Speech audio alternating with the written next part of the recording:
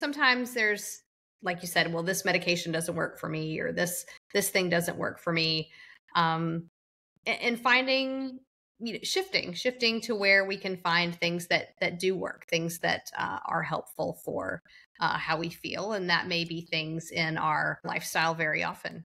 I think that, in terms of helping patients with their lifestyle management, it's really those like 5 factors of well-being. Just briefly to mention those, like sleep, diet, movement, community, and stress, and helping patients manage those items can be so impactful for chronic pain.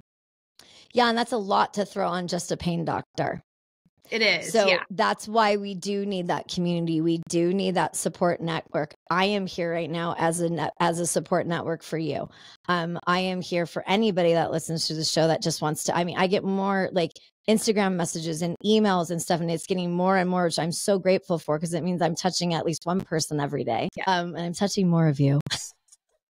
Yes. It makes me feel like the work that I'm helping to do is helping other people feel more hopeful, and to go, oh my gosh, I had no idea. I get a lot of men that listen to this show that are trying to help their wives or their mothers or their sisters or their daughters, and they reach out to me, which is incredible. So thank you, men, for paying attention.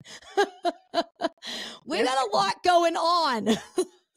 We need them. We need all of it. And those are really important pillars. And a lot of them, sleep is huge when you live in pain. I mean, how do you sleep when you live in the kind of pain that we do? I don't. Yeah. And that is the number one challenge. And then by proxy, if I sleep, my body starts to heal. And I mean, it just goes through all these things